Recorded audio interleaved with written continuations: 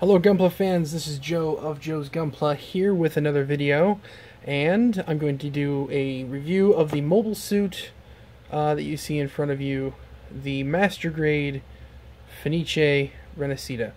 Now, I have not completed the accessories yet, so we won't go over accessories or the transformation in this video, but I do want to do a video on the Gundam itself.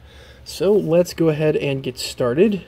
Put him in a standard boring reviewer's pose. Alright, let's go ahead and get started with articulation. The head is on a ball joint, so it goes all over the place. It actually, I think, sits a little higher than it needs to, but that's just personal taste. It also does nice back and forth. You can make him look practically all the way straight up, or he'll go back really far, and he'll look down pretty far as well. The shoulders are typical EW Master Grade shoulders. They'll go forward about like that, and full 360 at the shoulder. This here opens up, revealing a thruster. Also be careful that you don't pop that off, which I just did, and maybe, okay. This here, the beam cape emitter, goes up and down like that. All told, the arm will go just about straight out, and that's about it. Not much higher than that. 360 below the shoulder. We got two joints at the elbow, giving you a pretty full range bend there. Ball jointed wrists. There is another joint here just below, so you can get your wrist up pretty high there. The arm guards, you've got the claws that move individually. Is my camera not focusing? There we go. Claws that move individually like this, and this guy moves up and down as well. Okay, in the torso we've got, if I can figure out, I forgot how it happens, but it does happen. We have an opening cockpit. This comes up. This does not pop off. It's not supposed to pop off. Forgive me. I don't normally do reviews. It goes up like this. You can see the little pilot figure in there. Okay, cool. We've got a belly ball joint, a ball joint at the waist. So you can get it to go side to side like that. However, it's going to stop because of the front skirt armor. The side skirt armor is on a really wacky hinge, probably for the transformation, which I haven't gotten to in the manual, but it goes out that far. Front skirt armor is on a hinge and ball joint combination, and also tends to pop out pretty easy, as is the case with most of these EW kits, but you can get it up that far. Back skirt armor is on a hinge, well, actually two ball joints, but it's all one piece, so it's like a hinge, and your hips will go forward about like that, and back like that. Sideways, almost a full 90. Got some swivel here. Knees have 2 or 3 joints in there, so you get a pretty decent bend, but just because of the design of this back piece here, it's really not going to go that far. But you got a really cool knee separation here. I tend to like it pointed out. I feel like it's more like a weapon that way. You can really jab someone. But it does automatically bend flat like that. On the back of the leg, we've got a thruster here that will go up and down.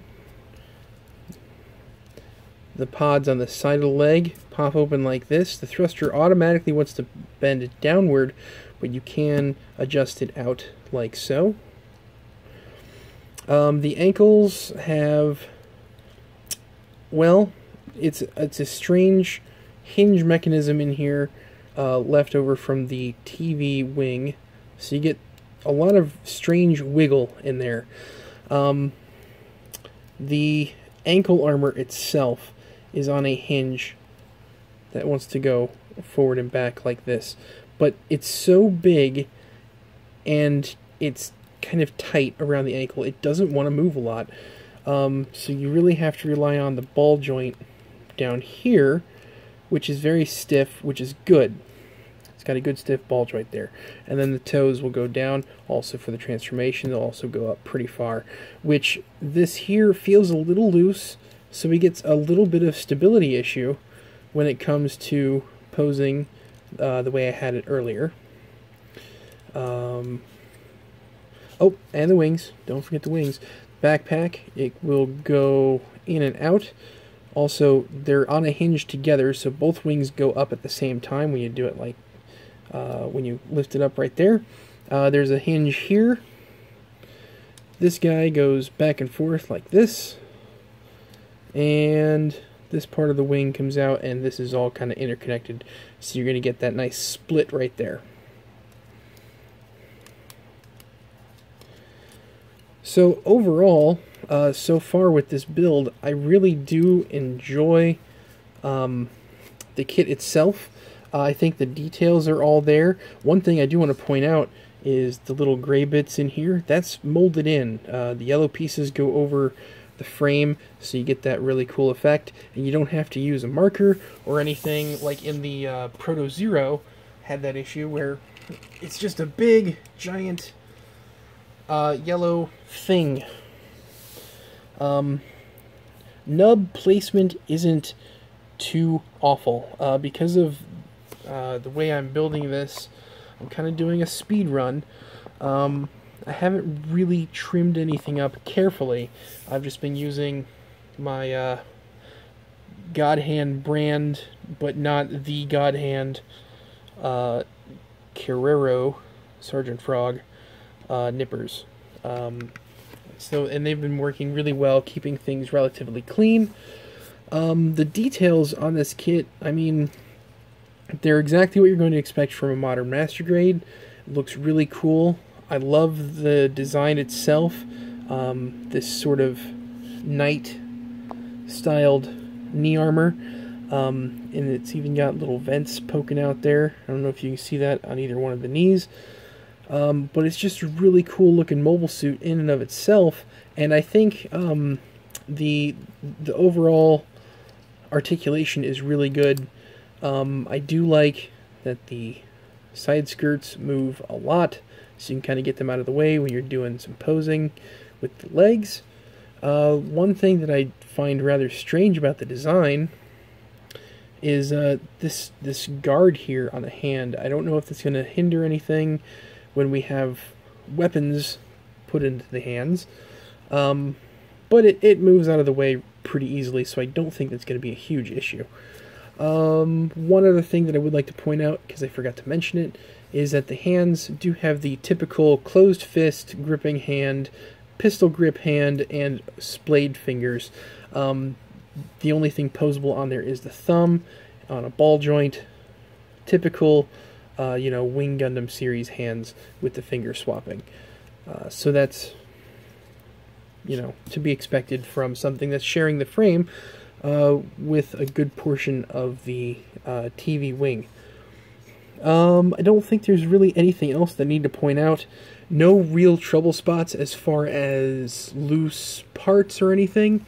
Everything went together really nice and smooth, and I think that's it. So overall, so far, it's a really, really great Master Grade. The ironic thing is that I had originally decided to pass on this kit for a while. I was going to take a break from buying normal Master Grade releases, and then I fell into a situation where I've had several of these guys fall into my lap for a project. And so I'm trying to build quite a few of these very quickly. And I know that my light is sort of oversaturating the situation here right now, which is why I had it turned for the review. But yeah, so far that's it. I can't wait to really... the first thing I'm going to build next, once I get the accessories, is this beam cape. Really curious to see how well this is going to work. I'm very worried about these very, very thin. Let me see if I can get a zoom in on that.